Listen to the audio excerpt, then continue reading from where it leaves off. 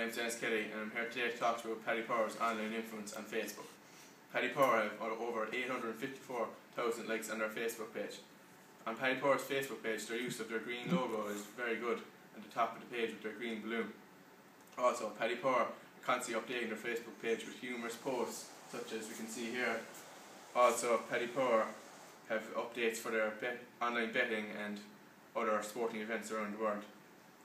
One of their competitors is Ladbrokes online on Facebook, and they have only 31,000 likes. 31,000 likes, and they have only a few posts every day. They're not as good as Paddy Power on the online Facebook. My name is Stephen Young and I'm here to talk about Twitter for Paddy Power. They have 149,000 followers and they target our audience very well and give them a lot of information about their daily bets, such as money back submissions.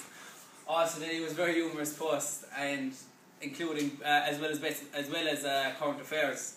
In contrast to Paddy Power on Twitter, Ladbrokes have 90,000 followers and they have two separate pages for racing and football, which I don't think is as effective as one big page. Also, they don't have the same rapport as the We Hear You campaign that Paddy Power promote.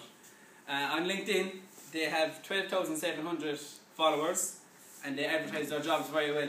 They even have a graduate program which they advertise through their videos, and they have all their graduates work together to endorse it. In contrast to that, then Boyle Sports have only 900 followers and they're not as good as they don't have any information on the website whatsoever. Alright, I'm Steve Collins, I'm here to talk about blogs. Paddy Power is an award-winning blog. It won the 2012 Social Buzz Award, and they provide a lot of very useful content, humorous and useful content in their blog, with writers such as Andy Gray and Ruby Walsh. You fucking shut up. Boys!